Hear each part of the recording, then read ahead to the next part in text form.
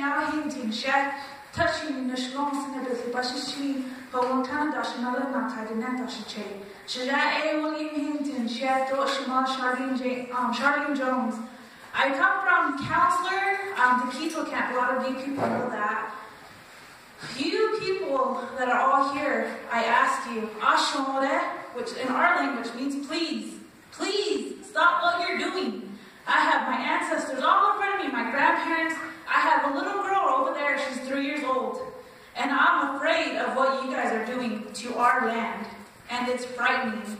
You guys are polluting our air, you guys are damaging our roads, and crime rates have gone up as well. I have a chain that lives 2 miles down the road that got murdered over this oil and gas company that you guys have brought to our community. A lot of you people, I've seen Texas, I've seen Alabama, and I've seen California plates, your vehicles all sitting down there. You guys do not understand how us Navajo, how we live. You guys do not understand our lifestyle. We live, as you guys traveled here today, there's only one store right here. Do you see a Walmart here? Do you see a Target? Do you see multiple gas stations here? No.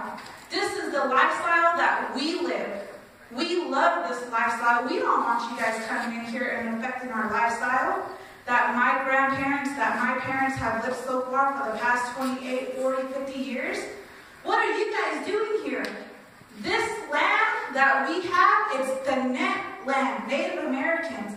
I don't know if you guys know your history, but a lot of you people gave us a little portion of land to live off of. As the years progressed, our ancestors got portions and portions and portions of land back. And now us Native Americans, we reside on reservations. This is our land. This is what was given to us. After people came in and stole our land that we lived on and claimed it as theirs, we were only given a small portion to live on.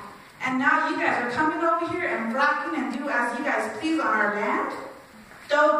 No, we don't want it here.